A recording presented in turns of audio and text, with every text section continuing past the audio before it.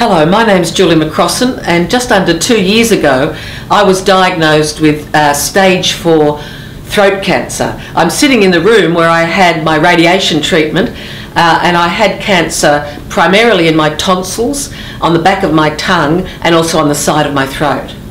Oh look, being told that you've got cancer was a very frightening experience. I've worked as a radio broadcaster for the ABC for many years. I've interviewed many people who've had cancer, but I don't think it in any way diminished the shock and the fear that I felt, and to be completely honest with you, that I continued to feel in the weeks and even months that followed.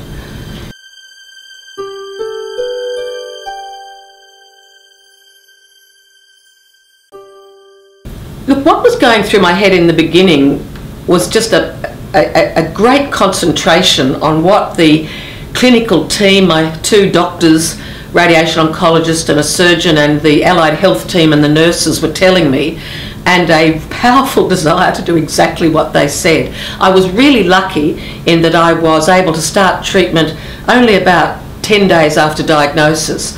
I had treatment every day for a month, radiation every day, and chemo once a week.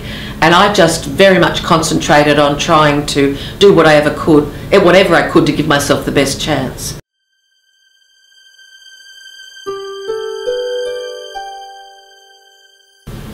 My preparation for treatment was very quick, but I was grateful for that because I got into treatment more quickly. One of the things I noticed was that from the moment I was told that I had cancer, I found it hard to concentrate on what the doctors and the nurses were telling me, and I often had trouble remembering what they said.